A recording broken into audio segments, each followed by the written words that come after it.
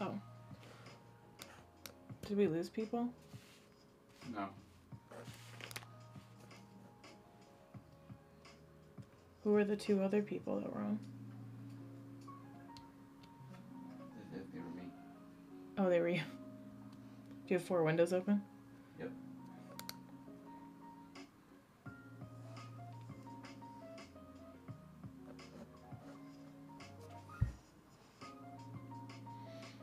Alright, so am I just doing this like intro just like a regular YouTube? What? You can talk. Oh, it's live? Oh, okay. You can tell me that.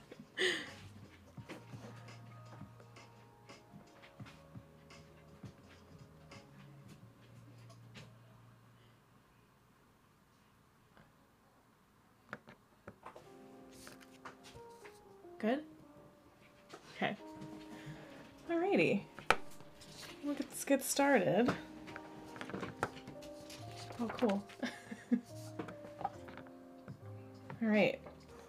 So I am going to be doing just some easy sketching today. I have just some crud printer paper and some of my thumbnails. So it's going to be a nice, easy, fun day. Yeah, so I'm gonna get started because nobody's here. If you are here, pop into the chat and I'll know you're here. Otherwise, I'm just gonna work.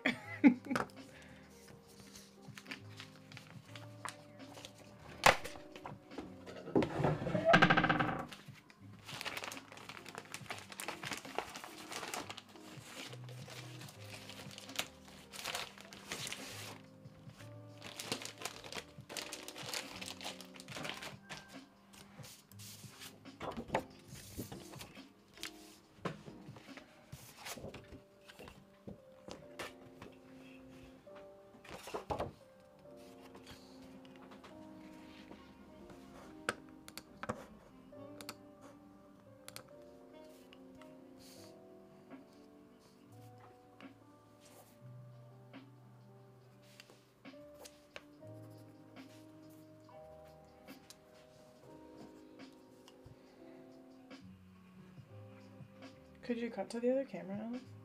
Okay, cool. I did. There's Sweet. a 5-second delay. Oh, got it.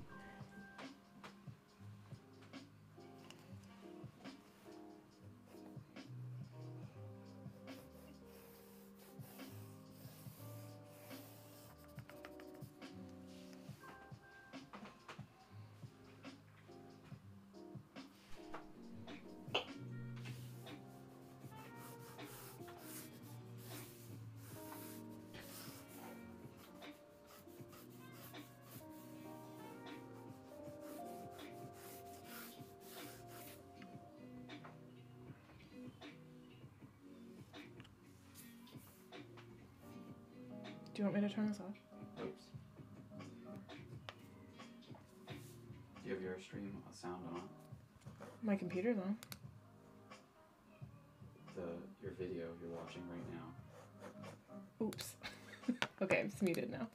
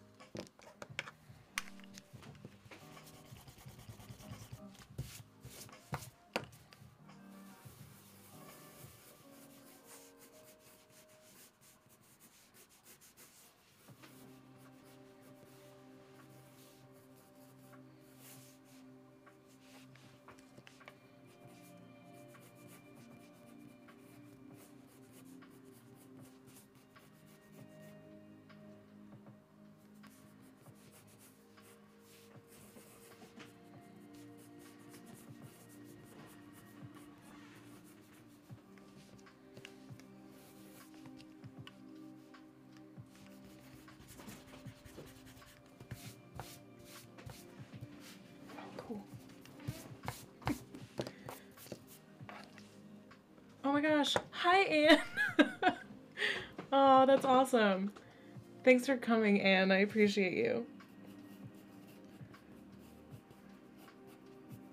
It's our very first one, so if you're in the chat, welcome. Feel free to ask any questions. I'm just doodling away here. I have a sketch of some of my favorite holiday memories. So if you guys are at home and you want to sketch along, you can just think of mine are always centered around food. So I'm just doing one right now where we're in a coffee shop and there's like all the beautiful bundt cakes and cupcakes and things happening behind the case, and there's just like a line out the door of people buying goodies. My mom used to run a baking business. She was Donna Bye the pie lady, and she made pies all the time. Basically through Thanksgiving to Christmas, she was baking pies, like 20 pies a day. It was crazy. So we have like 3 ovens in the house and had to like outfit the kitchen for everything, and she's a very talented baker.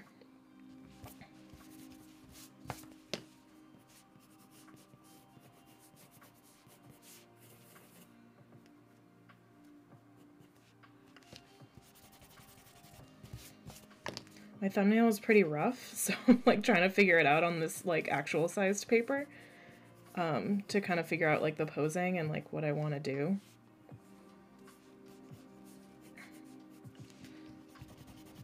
Especially, truth be told, I'm a little nervous.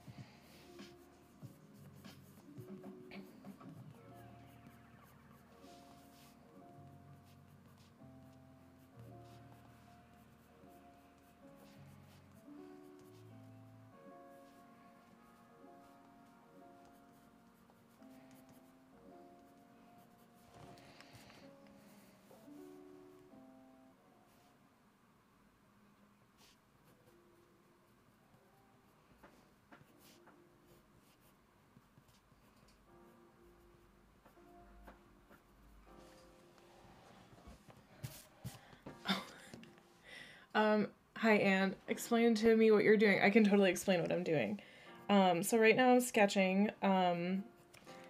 The concept I had in this thumbnail. So this is called a thumbnail when you have like all these tiny little sketches on. I guess I'm talking to this camera. Whoops. So these little guys are called thumbnails. So they're really tiny, not quite the size of a thumbnail, but they're small enough where you really can't tell what's going on unless you drew them. So basically my concept is this one where there's like these two kids looking through a pastry case in a coffee shop or a bakery or whatever. And so basically I'm transferring this idea onto this full-size piece of paper, which is basically for ink. So I can ink this when I'm done with it. But the transition is like kind of funky, so because I'm not tracing it with like a tracing paper or a light box. So that's why I'm kind of noodling around in here, because I'm kind of trying to see where everything's gonna fit and like the size and perspective. So that's kind of why I'm like not talking too much and like figuring this out. But once this is down is like the fun part. Like this is kind of the not so fun part, because it's just like a lot of like, is this gonna go here? Is this not gonna go here? Like you don't really get to be in the fun detail yet. So it's hard to see right now, but in like 10 minutes, this is gonna start to look like a picture.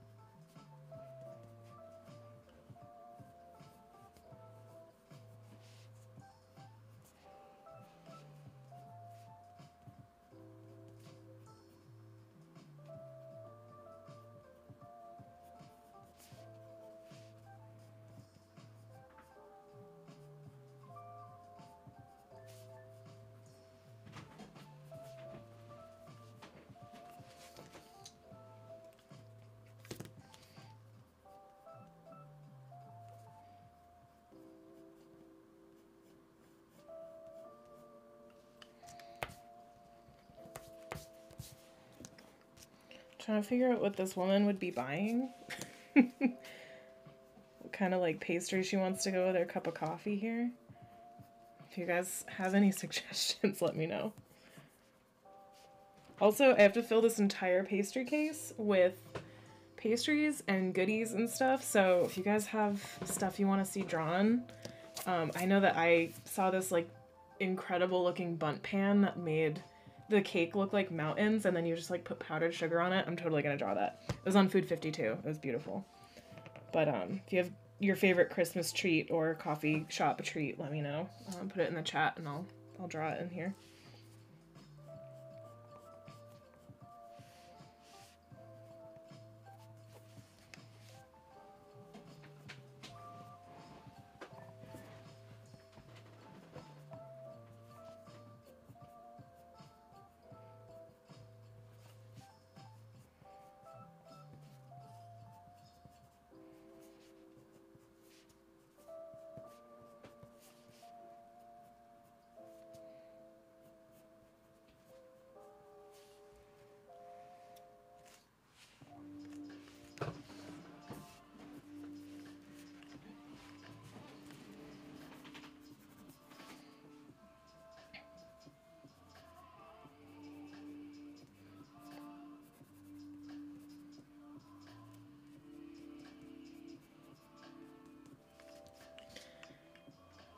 I wanted this to be a really detailed piece because I just started traditionally inking again, and I've been using this amazing brush that I've literally been wanting my entire life.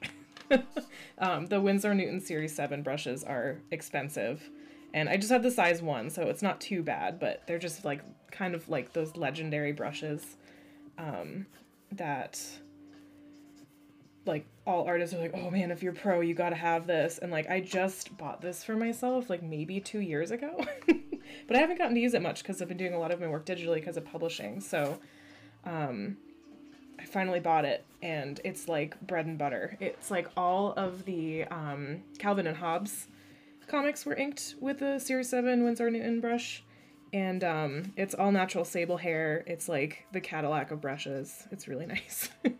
And it just feels really good. So it's like really indulgent to do these kinds of things and put a lot of detail in because I can just get lost in it forever.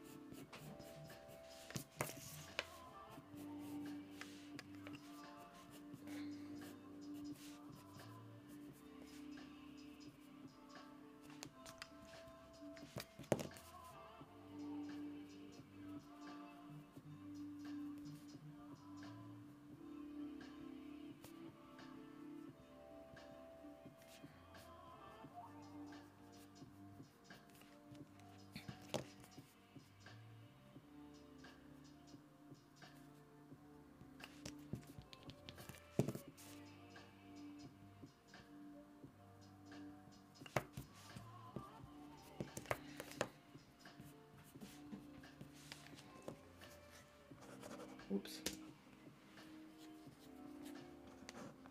Why do I use a red pencil? I use a red pencil because I'm gonna ink over this. So I can just ink right over the top, and then when I scan it into the computer, I can isolate the ink drawing from the black, or the black lines from the red pencil really easily. And it is also pretty forgiving. Like if I do a in graphite, like a graphite sketch, it's a lot more messy, and it kind of gets like, if I erase a lot, like I'm erasing a ton, and the graphite just gets a little bit messy and muddy. So the red pencil kind of helps me keep things more clean, and especially on days where I'm not super decisive, like right now, where I just keep erasing things and redrawing them. It's nice to use the red pencil because I have no idea where I'm putting things. It's a little less permanent than sometimes graphite can be.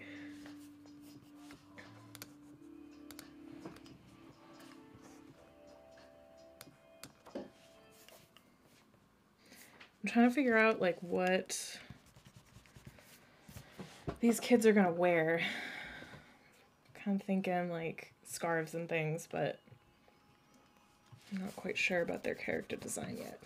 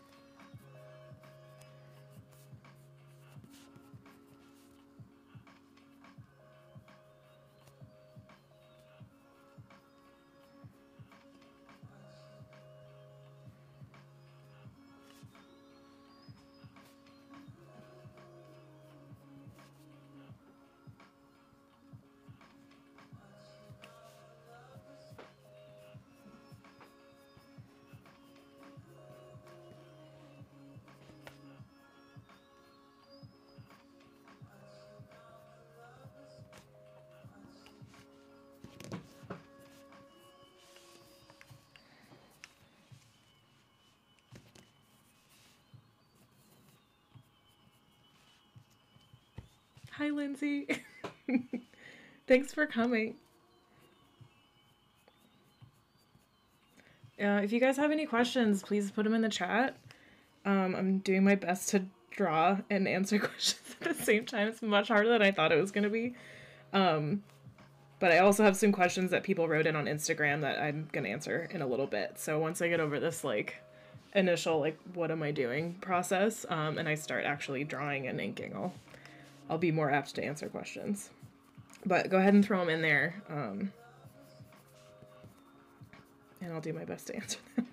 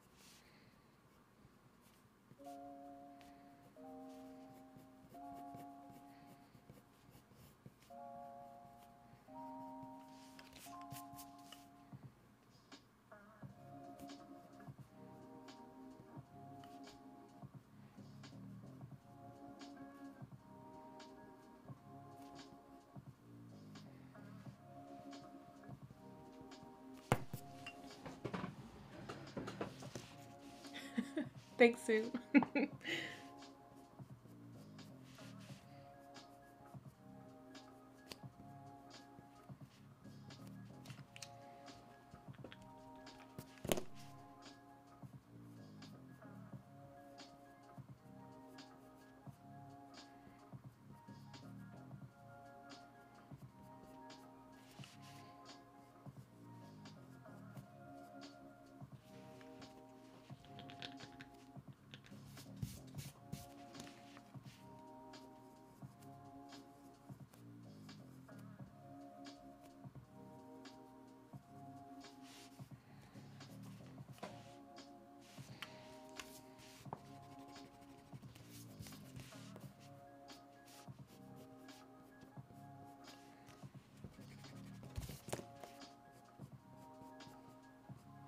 Sometimes if I'm drawing, I'll know what expression I want to be drawing, but I'll have done it too tightly because I was trying to figure out what I was doing, so I'll just erase the whole thing and try to draw it over again, but more loosely, if that makes any sense.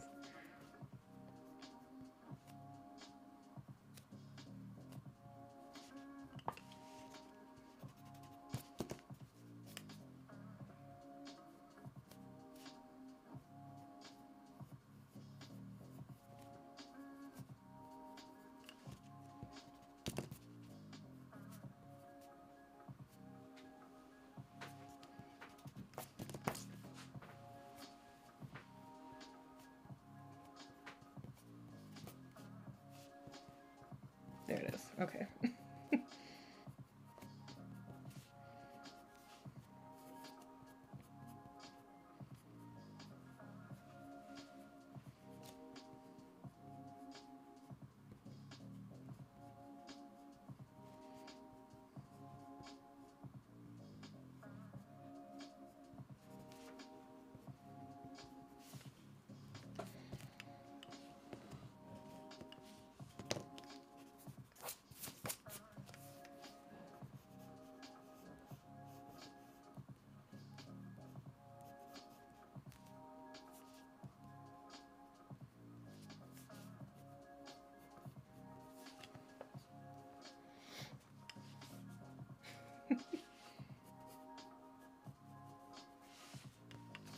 I want to make his hat like...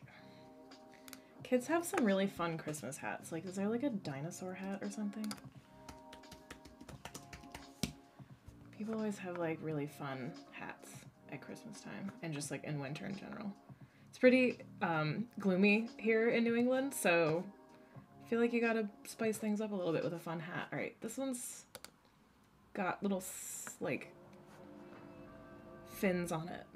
Okay, we're doing that one.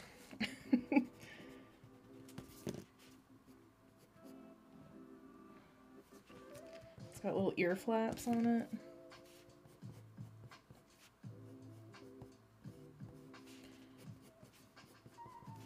And then it's got like these pointy things. That's a fun one.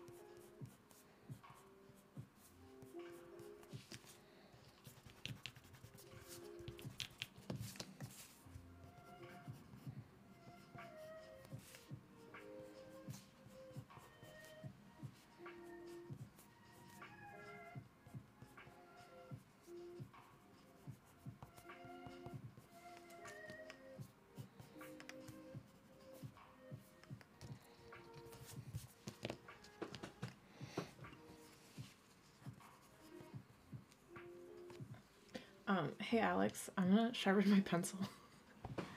Can we figure that out? I don't want to blow your brains out with my pencil sharpener noise. Am I good? Okay.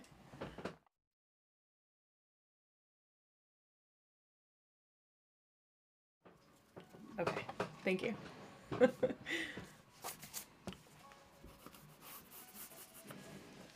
All right. Oh, hi, Marlena. My question is, what surprised you most about the publishing process? What's the most challenging part / most rewarding part?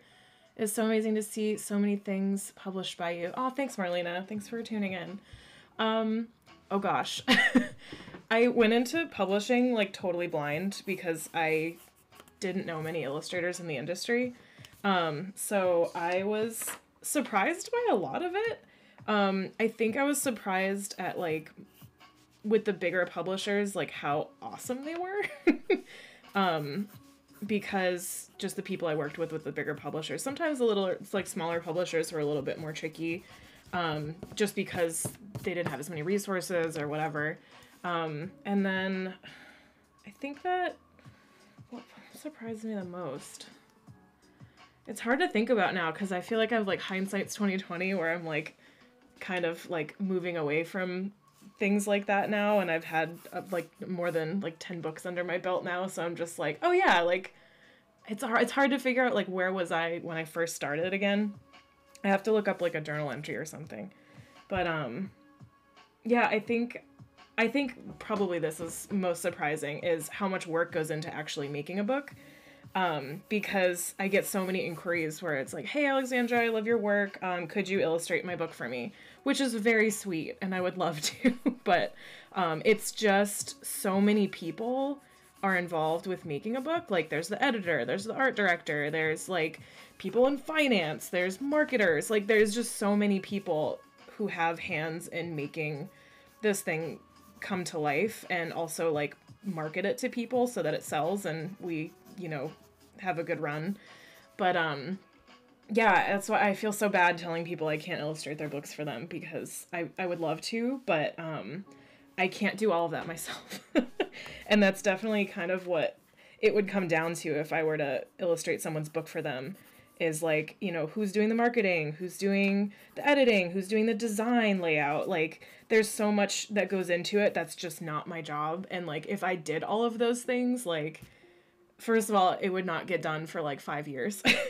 And then also, it would just be like, I don't think any one person could pay somebody enough to do it, just because that's like at least 15 people's salaries. So I think that was the most surprising part. Most rewarding part, I'd have to be definitely, I'm gonna put this gingerbread house way back because I want to show more cookies. It would have to be people reading the books, actually. Like, I was so wrapped up in my own ego when I started. I was really nervous about doing a good job, and one of my first books was with Simon & Schuster, and I totally didn't feel worthy of working for them. So they basically, like, I had no idea, like, what they were expecting of me, and all I knew was to just like totally kill myself to give them my best work. And I've learned this lesson before, but it's always a hard lesson to come back to. It's like, you have to do your best with what you have. And as much as I wanted it to be this like, you know, incredible #1, like, I'll never be a Caldecott winner, but like, you know, you always hope your illustrations are beautiful. But a lot of illustrators are really hard on themselves, like myself, and I talked to a lot of illustrators that had like imposter syndrome and everything, so I was so like, oh man, this is a horrible book. Like, my illustrations are trash and I'm garbage, and just like incredibly unnecessarily self-deprecating. And when I ended up, when the book came out, it was only one in the photo. It was such a positive outpouring of just people loving the book and finding inspiration from Frances Perkins' story. And I think that's when I realized, like, it's not about being a perfect artist. It's about telling the story that needs to be told. And that's really what art comes down to. It's like, what like, how are you organizing the variables at your disposal, like color, line, whatever, to convey emotion and to tell a story. And I didn't really get that until my first book came out, when I was like, oh, it's not about how good I am, it's about how the story gets told. And if I do that in just like a successful way.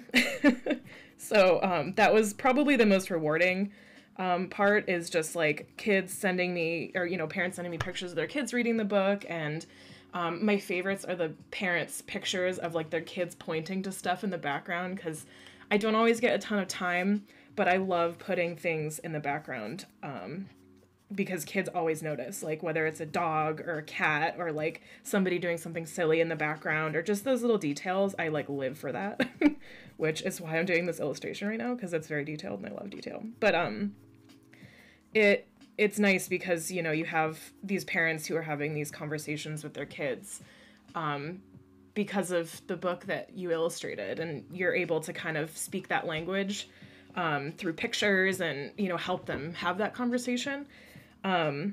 So it's really nice to be a part of people's just learning and, you know, kids trying to understand the world through art and through pictures and stories and stuff. So yeah, that's got to be their most rewarding part. It's very humbling to feel, because I work all by myself, like with Alex in the studio, like for as long as I was working. And, you know, I was really just caught up in my own stuff and hadn't really thought about what the books were going to do once they left my computer and left my hands. And they went on to inspire a lot of people. So that's definitely really rewarding. It's very, very sweet and humbling. Does anyone have any goodies they want me to draw? I'm like trying to fill this case with pastries. I need my mom to help me. Oh, I wanted to do these cupcakes with like, they look like Christmas trees. I want to put them on a pedestal though.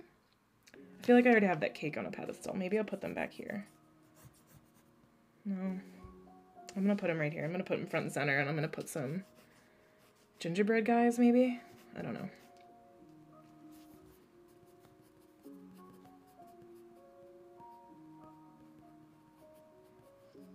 Thank you for your question, Marlene. I appreciate you.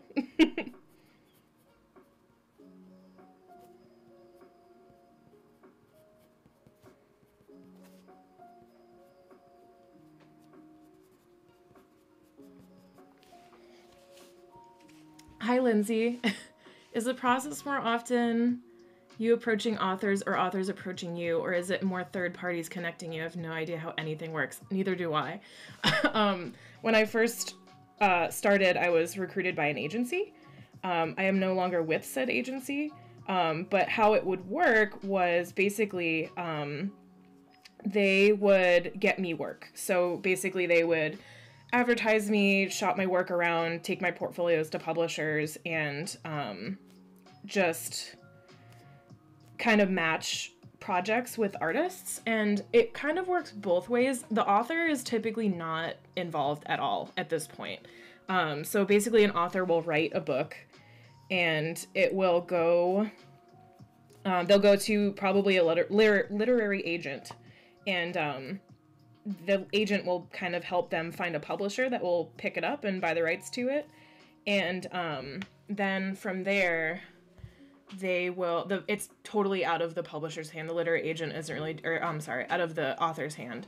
So the publisher is finding the illustrator at that point. So the author doesn't really have any say in what the illustrator's doing. So I just did a virtual launch for Dinosaur Named Ruth, and I got to meet Julia Leon for the first time on that call.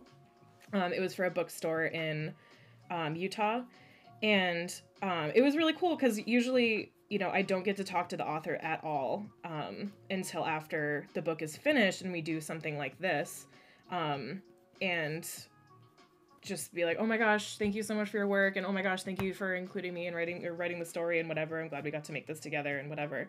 But yeah, through the whole process, they're not involved at all. And I think that's on purpose because in the beginning of my career, my very, very first book, I don't know if I want to mention the name, but it was through a really small publisher, and it was like kind of like a self-publisher sort of thing.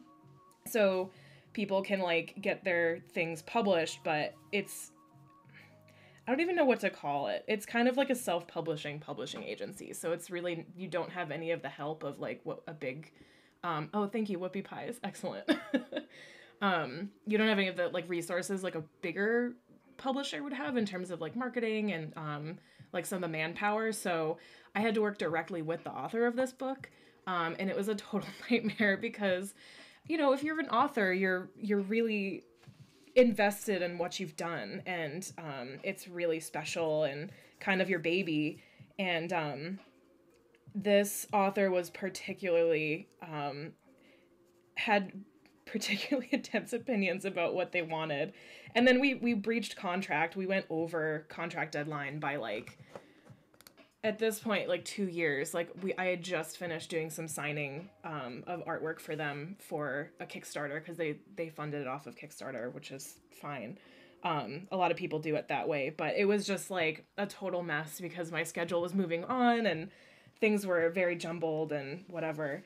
But this person who was the author had a lot of opinions, and it was making the designer in my life very difficult. And it's hard because, you know, you're paid for a certain amount of stuff. And at that time, I didn't realize I needed to put like number of revisions in my contract. So it was a mess because we had ended up going over so much time, and I ended up being really underpaid for the project. And yeah, it was just a mess. So I think that's why you usually don't have the author and illustrator kind of communicating. And it's just through the publisher, which I like because it kind of protects me from having to do like a million revisions. And basically I get the manuscript and I just get to have 100% creative freedom. So if I were working with the author, I think they would have a lot of their own vision. So it kind of allows me to be free and do my job and all that. So it's a better arrangement. But yeah, so unless you're self-publishing, the illustrator and the author never talk until it's done. I hope I answered all those questions. Sorry, I kind of rambled there for a second. Oh, I guess, yeah, I'm not with the agency anymore just because logistical reasons, pay reasons. I just always kind of wanted to be on my own. It was a great jumping off point. It got me started. It got my name out there. And I have a good enough relationship with the publishers now that like we can work together and I don't need the middleman anymore. And also just wanted to do stuff like this. You know, Alex and I have been kind of dreaming of doing a YouTube channel that was creativity focused for a long time. And just kind of like creating an environment where people can do art together. And I just had other dreams. I didn't really need my agency anymore. And also writing my own books and graphic novels. I wanted to have full control over what I was doing.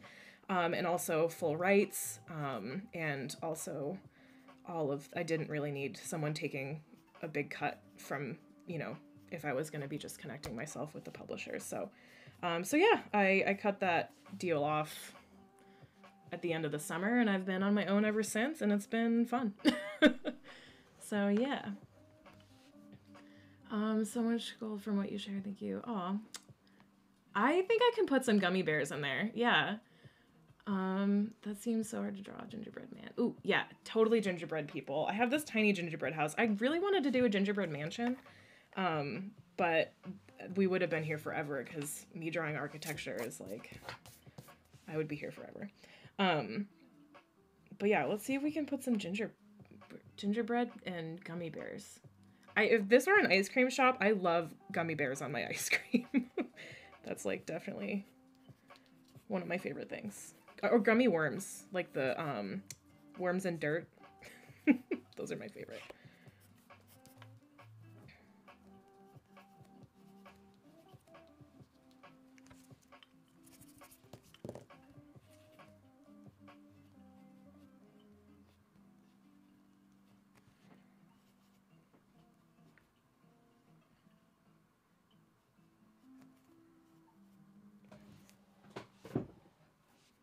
Oh, where am I going to put the whoopie pies? Oh, you know what? I'll probably put those either... I'm going to make a big stack of those, I think, over here.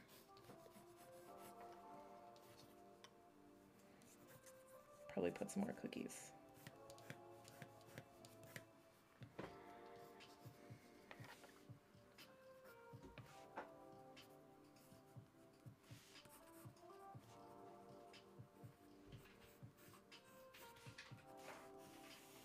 My mom, when she was doing her baking business, she always had these like incredible tiered like displays, and it just made everything look so indulgent. Except now I don't have room for gummy or the gingerbread people. Move this over a little bit. Like, you know, I'm just such a fan because I don't know, I grew up Italian and Lebanese, but like our Thanksgiving this year, we only had 5 people. We had like so much, like we just finished our leftovers like 3 days ago. But just like the Harry Potter feast where it's just like the whole table is covered with food is, you know, I know that's like gluttonous or whatever, but it's just, it makes you feel so like taken care of. So all the people who know me, who I've cooked for, know that like as much as I know that that's probably overkill, like it's just nice to have that, especially if you're celebrating something. Like when we're home alone, we're just doing like, you know, oatmeal and eggs, but when we party, there's food. No shortage of food, which we are very grateful for. Very fortunate to be able to have that opportunity. All right, these look a little bit like hamburgers, but those are the whoopie pies. I want to put some other stuff on this tier, and then possibly can extend this out a little bit to put a little something else in there.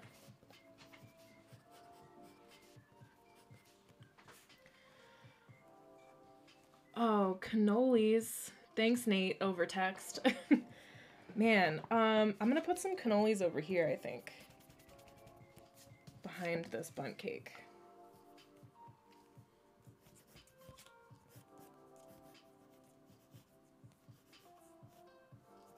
Put them on a skinny tray, because we'll just fit them.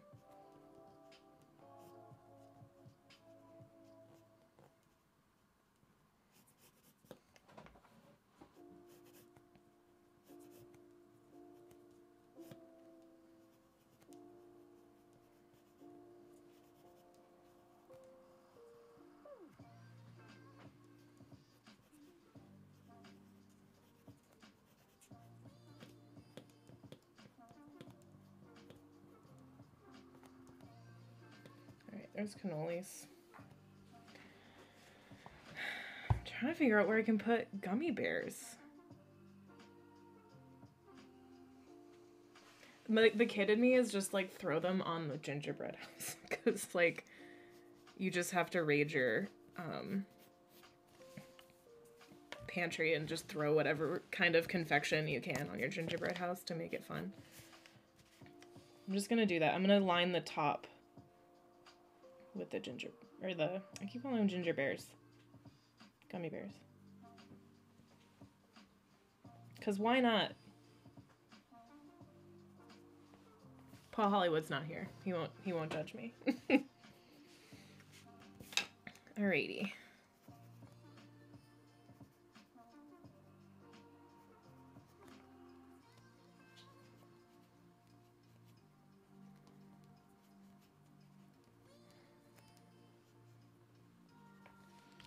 You know what? I'm gonna do... I'm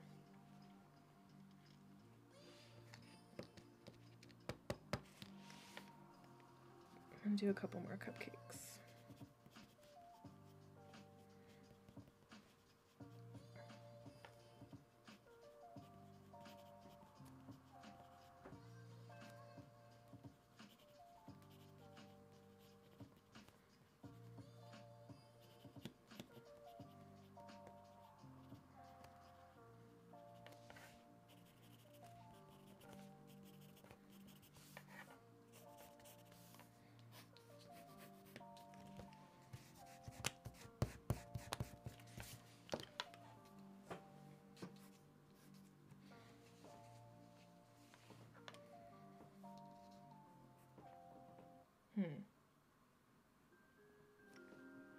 Oh, donuts! Oh, that's a really good one. I'm gonna put them on here. This little tray here.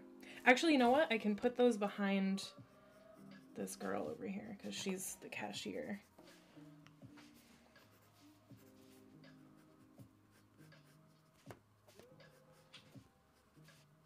That was a good one, Lindsay. Thank you.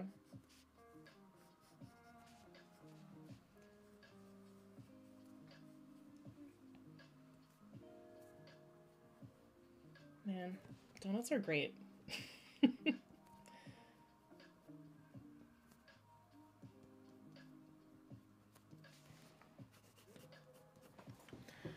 Oh, oh, oh, pasties. Thanks, Mom. How could I forget? I'm gonna put them over here on your little thing. Actually, how are those usually displayed? Oh, they're usually on those racks over here, but that's okay. All right, you know what? To fit all of these goodies, I'm gonna put... Oh, you know what? Never mind. I'm gonna put them up here because we still have the top of our pastry case here.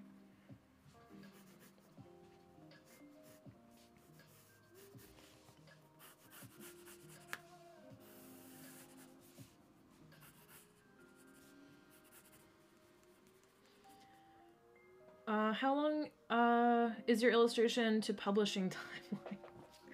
That's actually why I kind of stepped away from that, from my agency and kind of publishing other people's stories for a while because the publishing deadlines kept getting shorter and I wasn't getting paid anymore, and I was really stressed out because, you know, I was so jealous of NC Wyeth. He used to just like sit on his family's farm and just draw, you know, maybe paint like 4 paintings a year.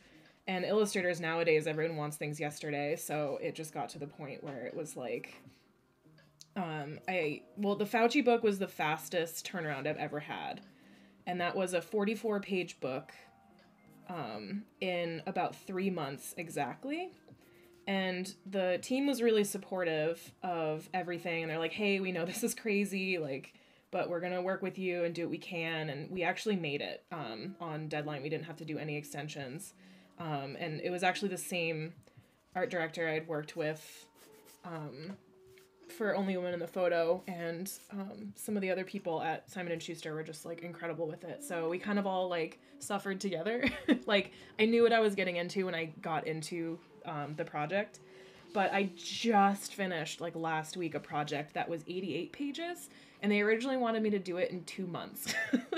So it was my mistake. I didn't ask to look at the brief before I said yes to it. I thought I could get away with like, oh, just doing some spots and like doing like small illustrations or just like full page illustrations with like not a lot of detail. I'm like, I can make this work, but it ended up being kind of like more of an educational thing. So it was really heavily illustrated and very designed on their end. And we finished it. We had to extend it a little bit, but which is usually typically fine, but for some reason this one was like on a strict deadline. So usually like publishers build in like a few months where it's like, oh, we need more time on this, and it's fine. It's not a big deal. But this particular one was just, they're not really a publishing company, so their practices were a little bit different. But yeah, it was really stressful. So we did it in about 3.5 months. And that's why I stopped, because it's just the deadlines got too short and I stopped enjoying doing artwork. And that's why I'm like, I want to focus more on this kind of stuff and sharing artwork with people and interacting with people. And that's, you know, what birthed the YouTube channel. But yeah, it got to be too tight of a turnaround for me to enjoy what I was actually doing. And it actually made the quality of my work suffer. 'Cause I'm here for like, you know, you got to do what you got to do to get things out and to get paid. But there's a certain point where, you know, I can't put my name on stuff that I'm not proud of. And I've made a lot of compromises, but it was just not work that I believed in. The stories were great and I'm glad they're out there, but the quality of work I was putting out was just not great. And just my health was suffering. So I needed to stop. So yeah, now I'm independent, which is fun. But we're doing okay.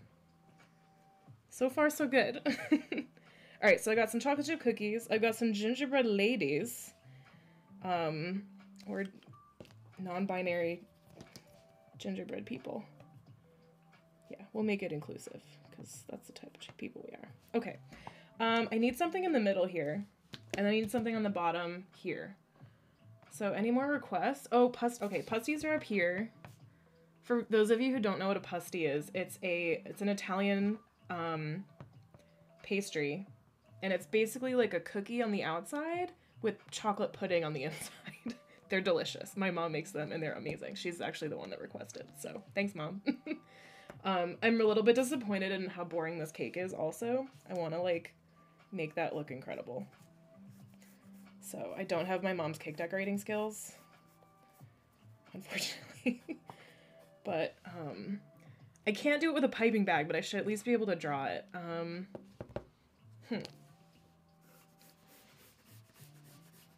Maybe I'll just do another cake. I'll make this one a multi-tiered cake.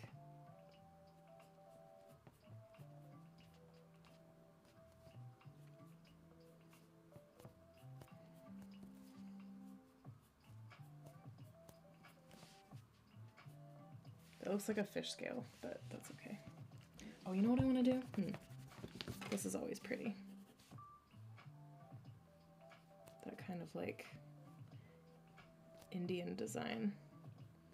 That like Indian weddings, like the garments that they wear always have like the most incredible patterns on them. I'm really inspired by this kind of like Taj Mahal pattern.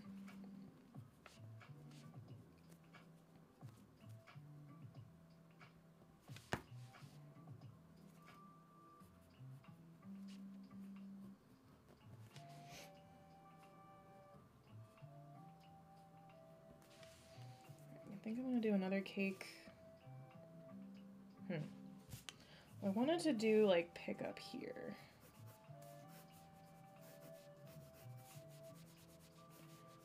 For your coffee and stuff. There's always usually those little signs.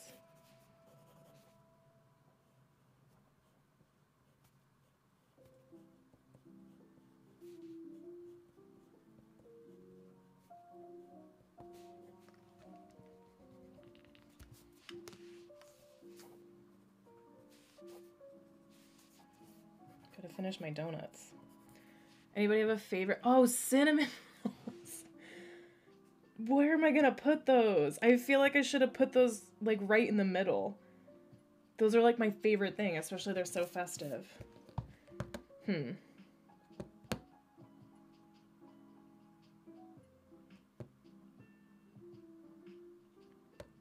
Alright, you know what?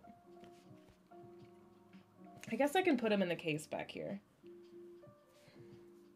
Alright, I'm gonna do 2 cinnamon rolls, I think. I'm gonna do these over here.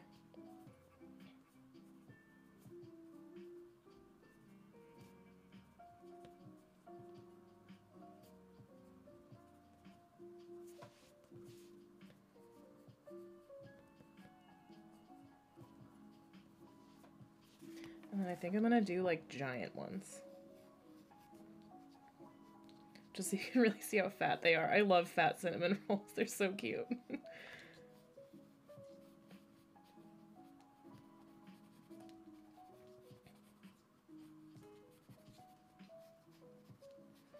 Just like covered in sauce. What do you call that? Icing.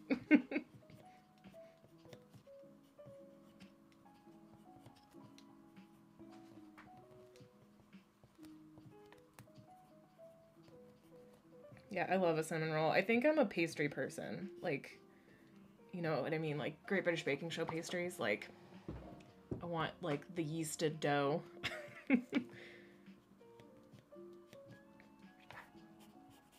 Like the butterier the better. Like I'll take a croissant any day.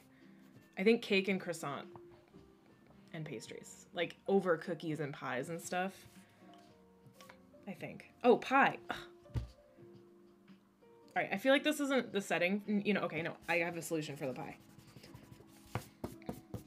pies go in here, but it's going to be on one of those pie things.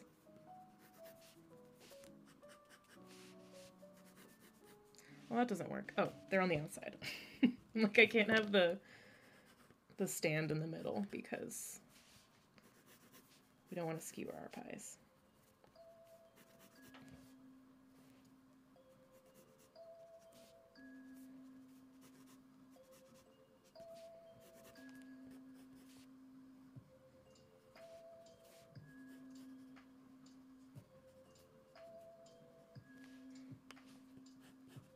I think I have to do 2 on the side.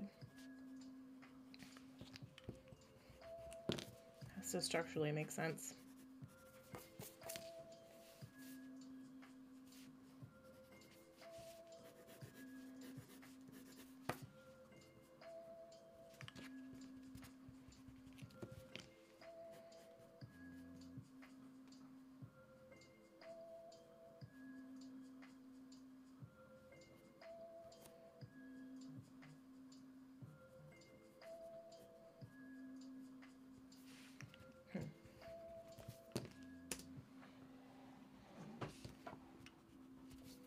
I want to put like decorative feet on this, but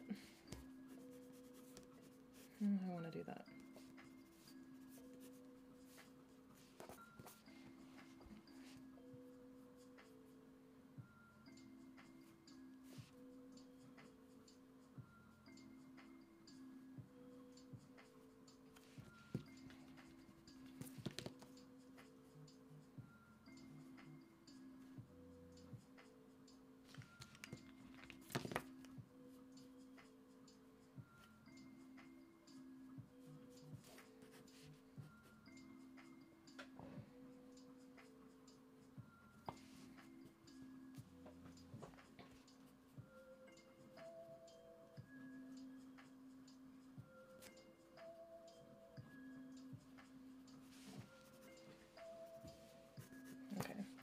I'm sad I can't see the tops of pies. I really like when things are cut out.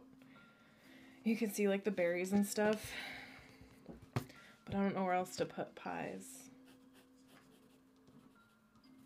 I'll fix that later.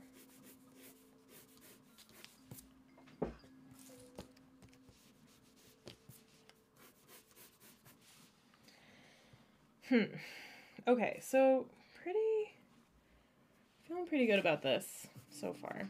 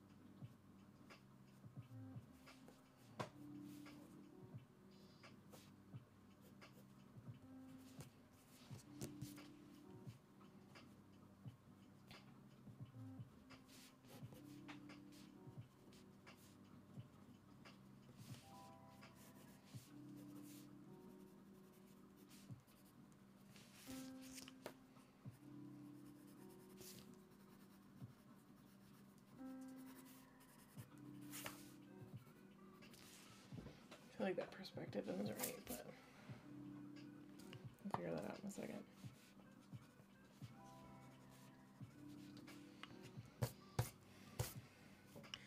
All right.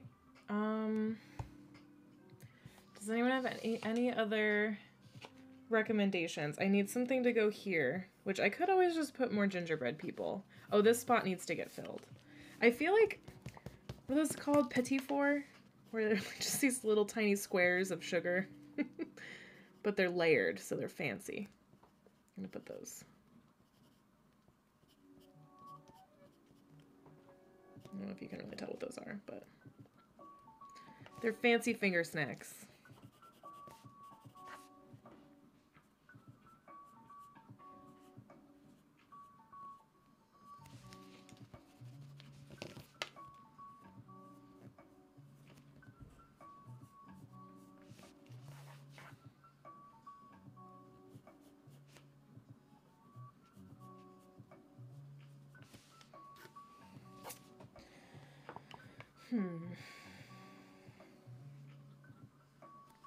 I gotta look up some more desserts here. Oh, a Yule log. That would have been a good one.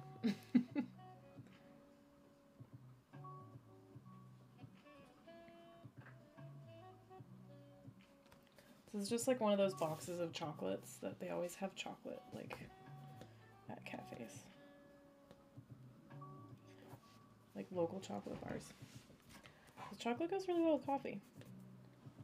Oh, and what is this lady ordering? I'm gonna have her order a croissant, because even with all this stuff, I would just, like, love a croissant. It's just because you can't make it at home, you know? That's a really tiny croissant. I'd be mad if I got a tiny croissant like that. Like, where's my giant croissant, please?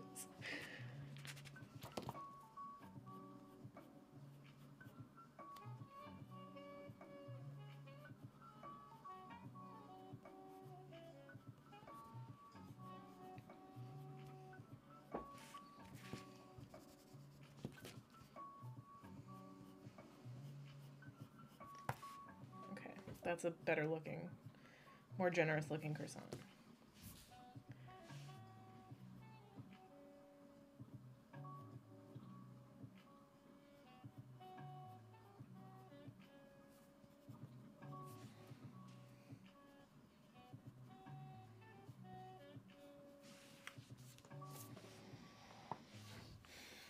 I feel like this woman needs glasses. She looks like a professional person.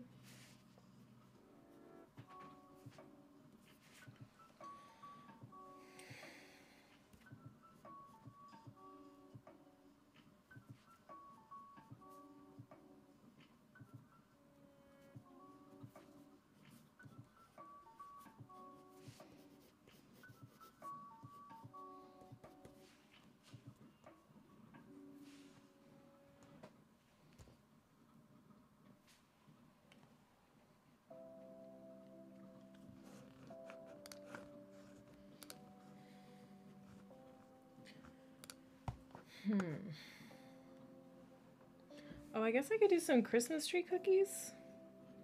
Some little cutouts.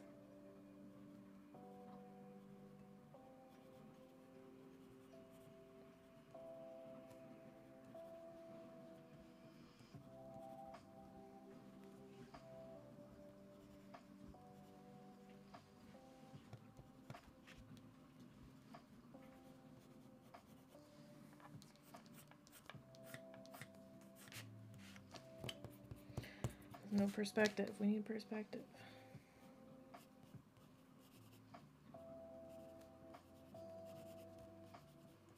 There we go. Alright, so we got chocolate chip, Christmas tree flavor, and gingerbread people. Little eyeballs. Okay, so,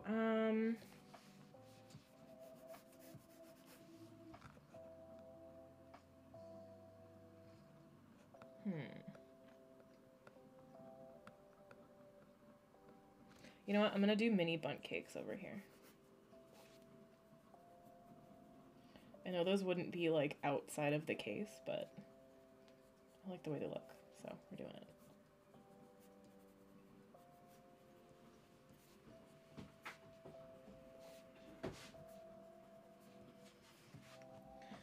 Okay, that looks pretty good.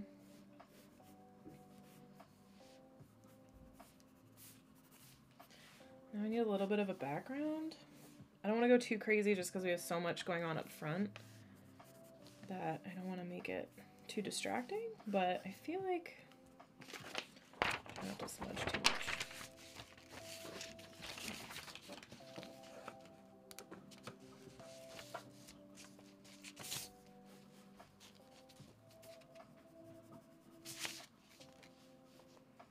The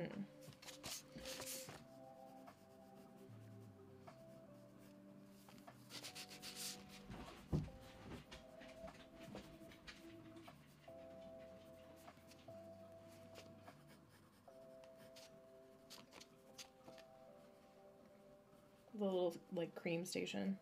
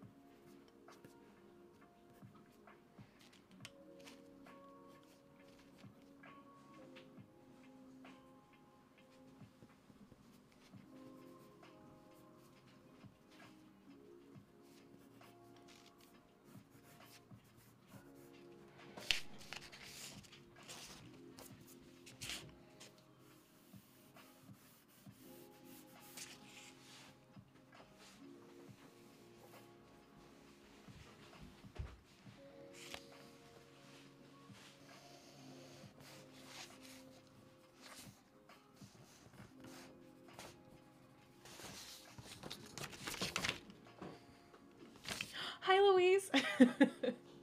Welcome. Thank you for joining us. Oh my gosh, your profile picture is really cute. Your engagement photos.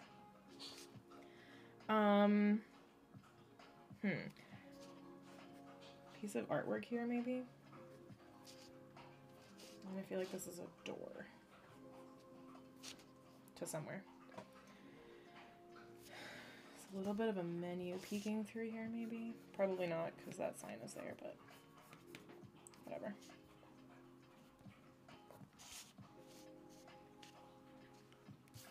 Make sure there isn't a tangent here.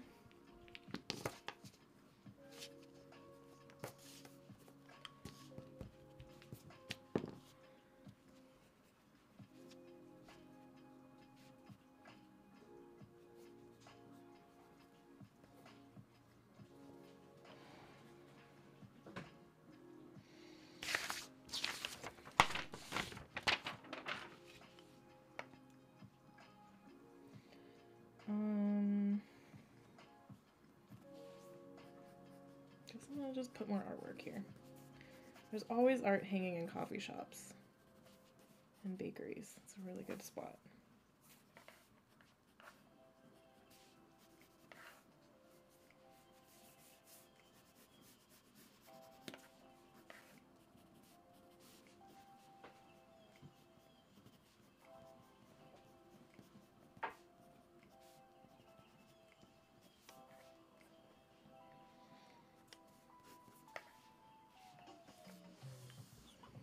Alright, I could draw people sitting at tables back there, but I don't want to get too carried away, so I think I'm just going to go ahead and start inking this. But first, I think I'm just going to go over places that are a little bit sketchy and just kind of refine them with a sharper pencil. So Alex, do you mind, I need to sharpen my pencil again. Could you mute me? Oh my god.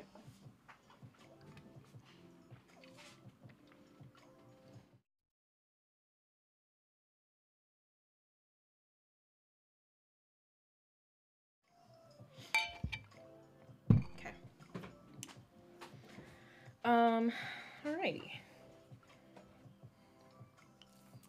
So I think places where, like, there's big lines, I just want to make sure that those are carrying through where I want them to, because once I put the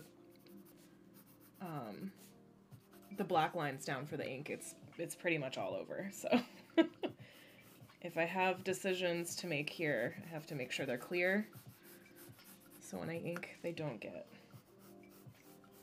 lost or messed up.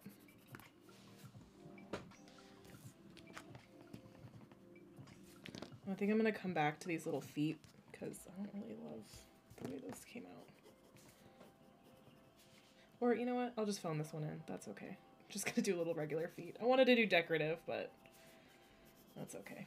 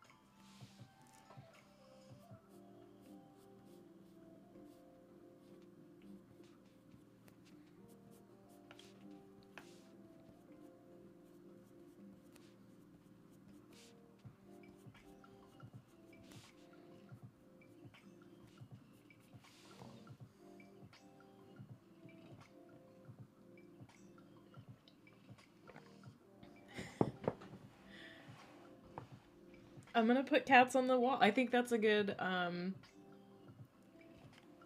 that's a really good, idea for the artwork. So I think I'm gonna do, oh my gosh. I wish I could share this. It was I was on Twitter this morning and I found something that I was gonna send to you, Louise. It was a cat dressed up like in, just Christmas lights at like a tree, and he had a little star on his head, and it said, you became the thing that you were trying to destroy, because cats are always trying to take down people's Christmas trees. I thought it was pretty funny. I don't have a cat, but that's what I know of cats. So I think we can do, well, we might not be able to get the whole cat, but just get a butt in there. Just get a cat butt.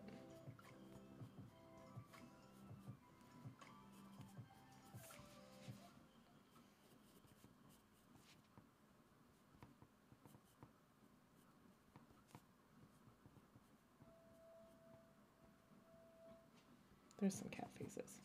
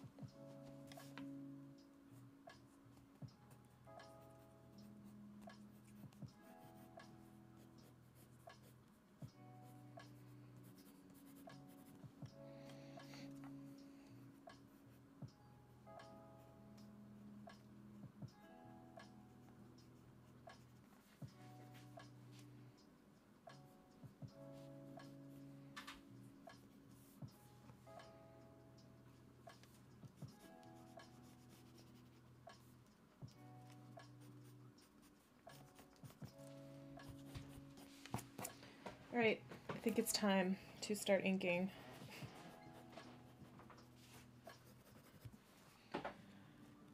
At least I can get the big stuff, and then if I want to add more detail later, I can always just like go in. I think I'm gonna take a quick break and pee, because I've been drinking tea. Take a quick 2-minute, and then I'll be back, and I'm going to start inking. So thank you guys for tuning in, whoever's here, and thank you for participating in the chat. Yeah, I'm gonna take a 2-minute pee break, and or a 1-minute pee break, and I'll be back.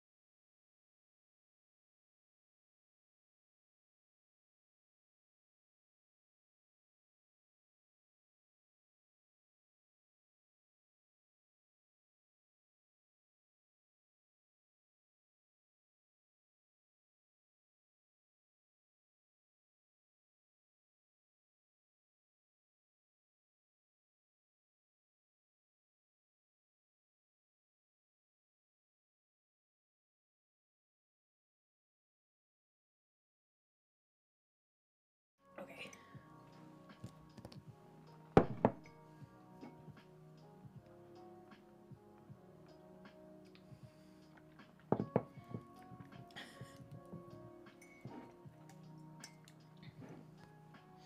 Am I good? Oh, okay. All right, we're back. Okay, so I gotta make sure my hands are dry because this is my favorite part, but it is the most nerve-wracking probably because once it goes down, it's down. And I have the confidence to put down a clean line, but it's more a matter of like sometimes I'm so excited to do this part that like I stay up a little bit too late, or I don't stretch, or I should have like taken a little bit of time to like center myself before doing this, because if I go in without thinking hard enough, I'll smudge or do something stupid that I regret. So it's just like it's good to take a minute before you start this process and just like collect yourself. So I have here Sumi Ink 60. I just got a new one of these off of Jet Pens, and it's a permanent.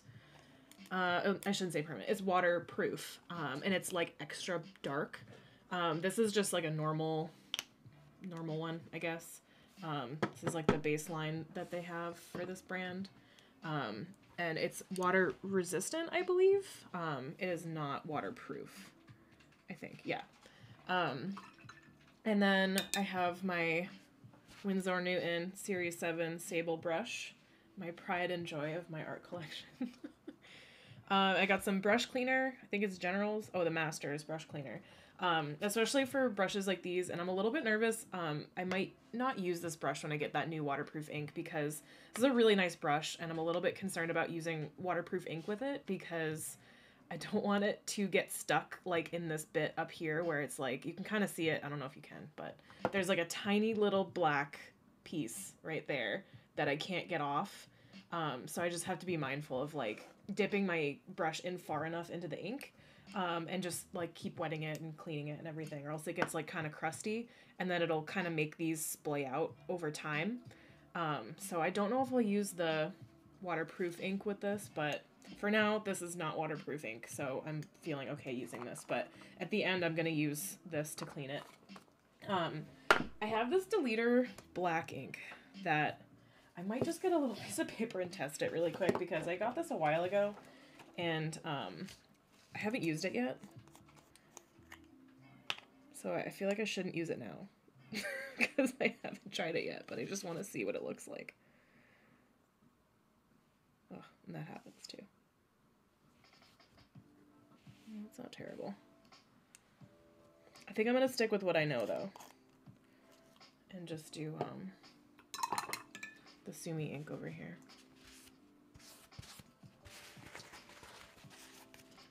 I hate that, too. This was in one of the reviews where this, like, particular brand, the ink gets stuck underneath the, what do you call those? The threads of the cap, and it gets like everywhere when you open it. So can confirm that does happen. But this Sumi ink, I've never had an issue with that. So I haven't, it's not a super, there's a lot of threads in the cap, so it's not so bad. It's pretty clean. Alrighty. So, oh, I need one more thing. I don't know what are these. Stand back and grab it.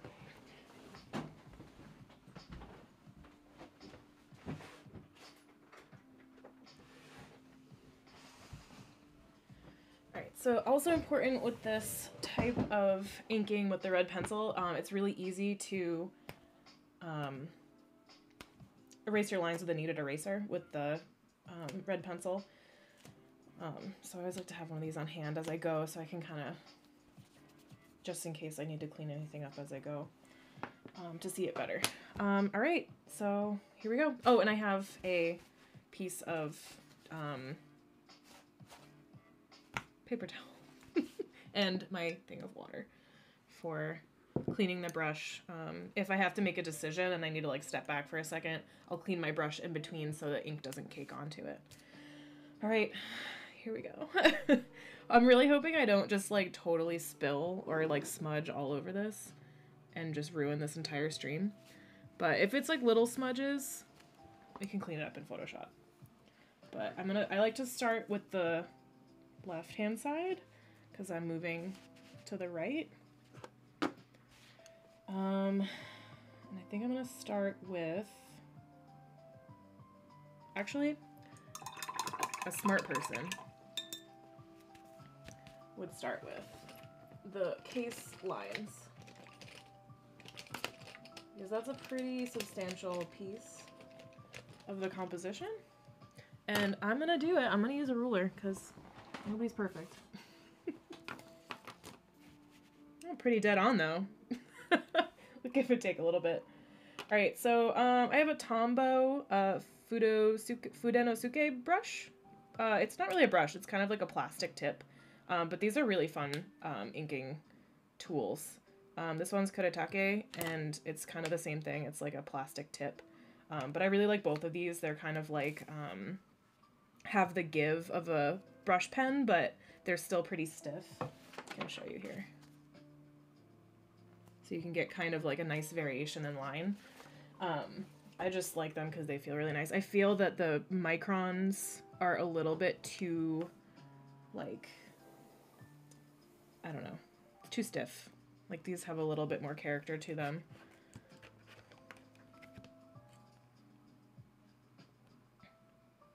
And I'm using a clear ruler so I can kind of see the line that I made before.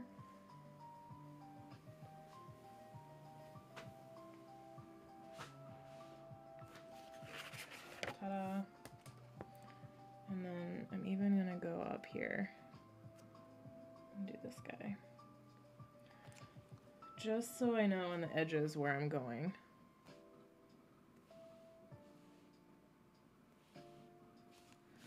And then I'll finish that up later once I finish the plates of goodies.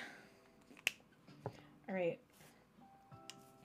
The rest I'm gonna try to do freehand because I don't want it to look too clean. I want it to look too rulered.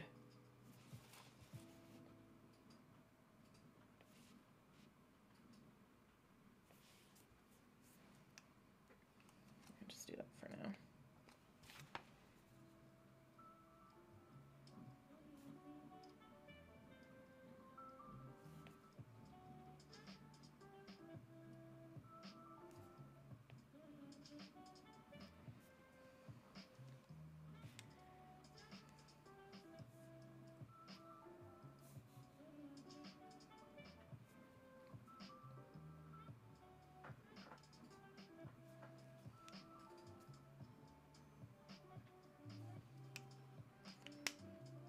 Okay. When I'm drawing, or when I'm inking, I usually like to have like some sticky notes around to just throw on places that I've done, or even just to like stop myself from smudging the pencils too much, because while I'm noodling around in here, the pencils can kind of like get lost. So I'm about to ink these donuts and this girl at the cash register right here, so I don't want to lose too much of what I've put down in pencil and smudge what I've already done in my inks. So I just usually put some sticky notes down so I can just like save myself the heartache.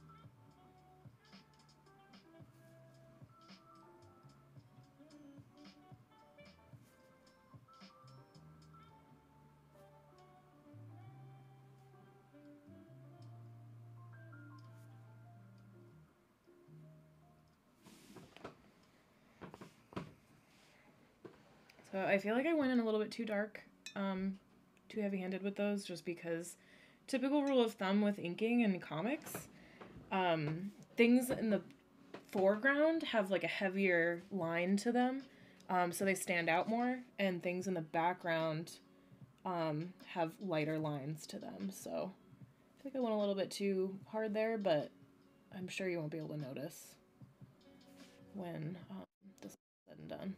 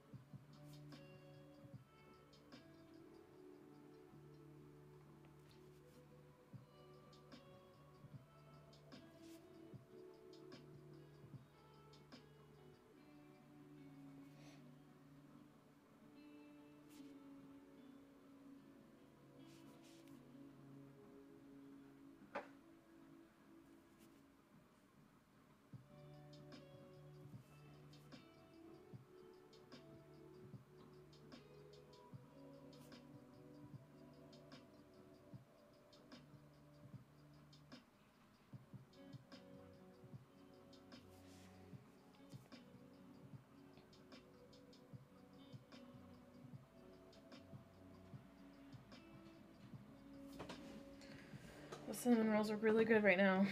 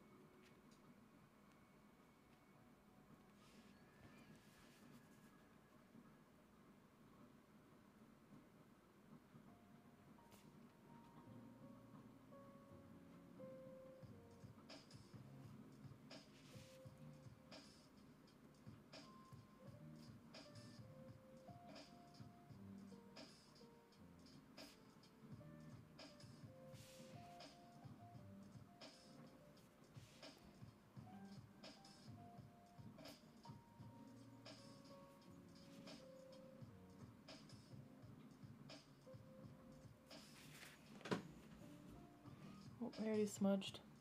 It's okay, that's what Photoshop is for.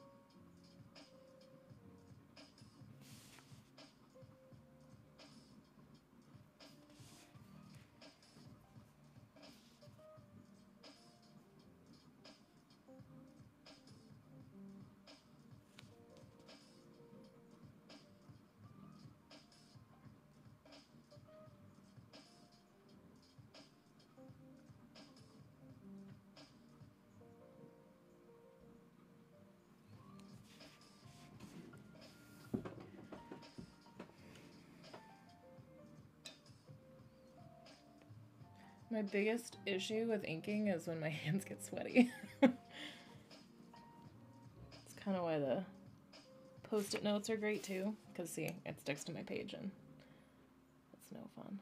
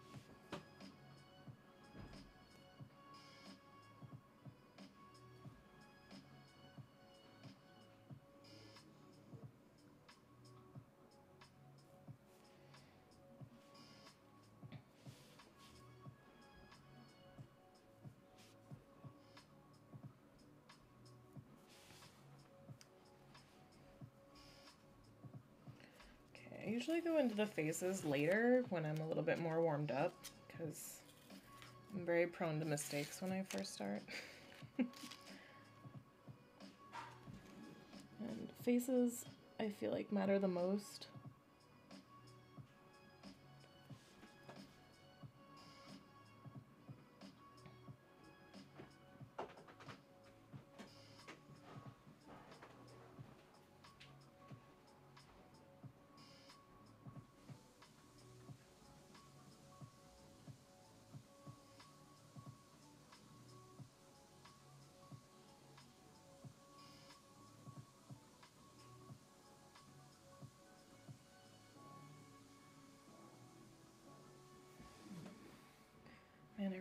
croissant.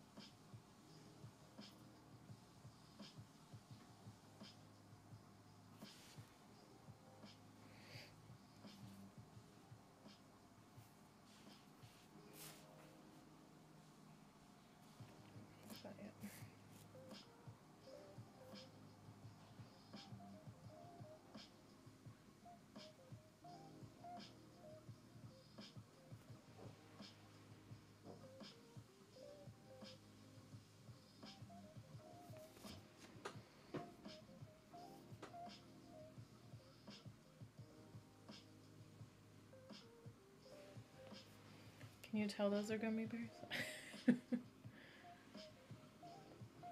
Marlena will know.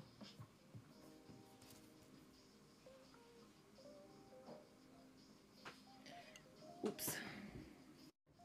It's smudged. That's okay. I guess that I use the Kiritake for the lines to start out with, and those don't dry very quickly, so noted for next time.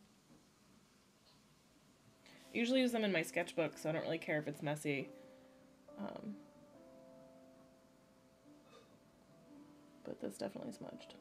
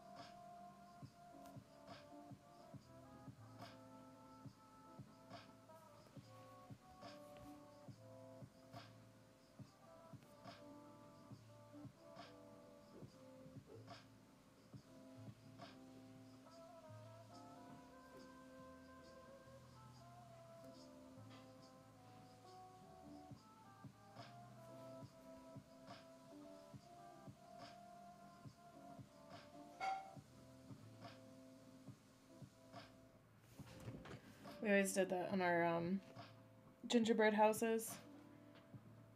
We iced icicles. So you like pull the piping bag down when you are icing, and it makes like little icicles. So Thought I'd add that. This, like, garland thing.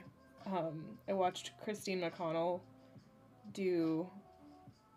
What is that called? It was one of those, like, spooky hotels out in California. And she made a gingerbread version of it. I'm a big fan of hers. I think she's great. But, yeah, she, like, did this, like, crazy piping technique where the frosting had to be just the right consistency to do, like, make, like, ropes. It was pretty crazy.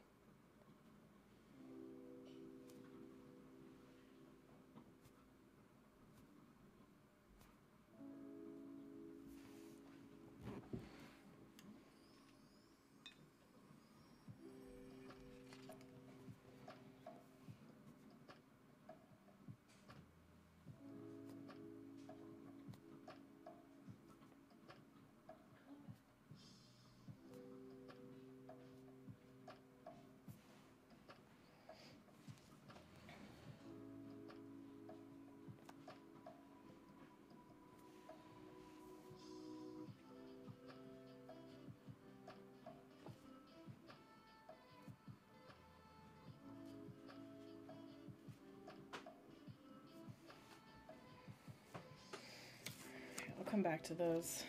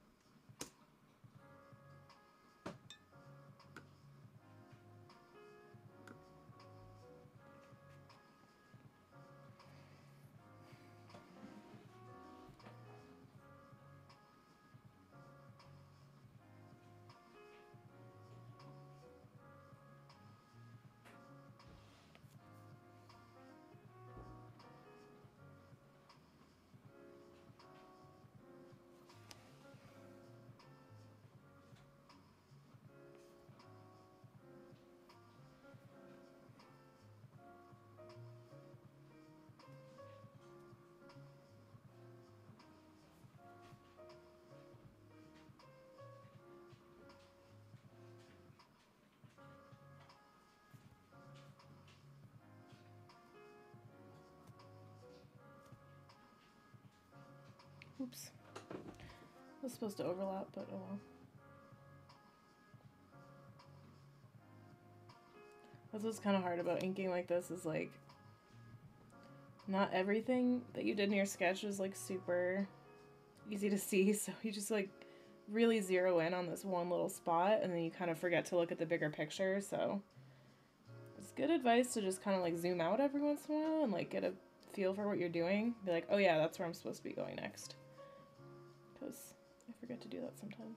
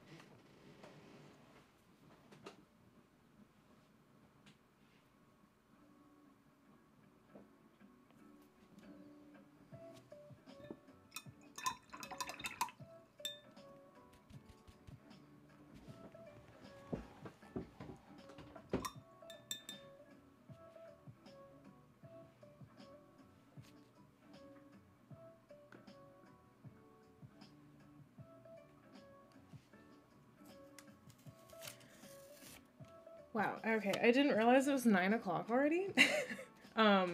So I might pick this up in the next stream. We want to try to do these 2 times a week, where we just kind of like get together and draw. So I might pick this up, I think Thursday is our next stream. So, you guys can tune in and see the finished piece of ink. Is that okay for everybody? I feel bad if people are like into this. If people want me to keep going, I can keep going. I feel like I don't want to make everyone bored. I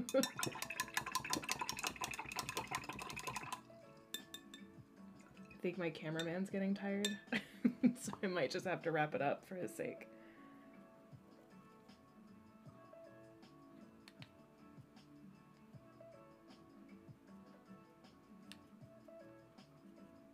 Just cleaning my brush with this stuff.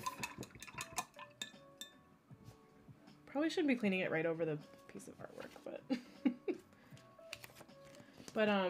thank you guys for tuning in. Whoever showed up, thank you for participating in the chat. I'll get to the Instagram questions next time. This was the first one, so it was like working out kinks and figuring out like how this was gonna work. So thank you for participating in our first one and bearing with us through. We didn't really have technical difficulties because Alex is a wizard. But yeah, so thank you guys for tuning in, and if you want to come back Thursday and see the finished piece, that would be awesome. But we'll see you then. All right, I think that was my closing remarks and my sign off. I'm not sure what I'm supposed to do now.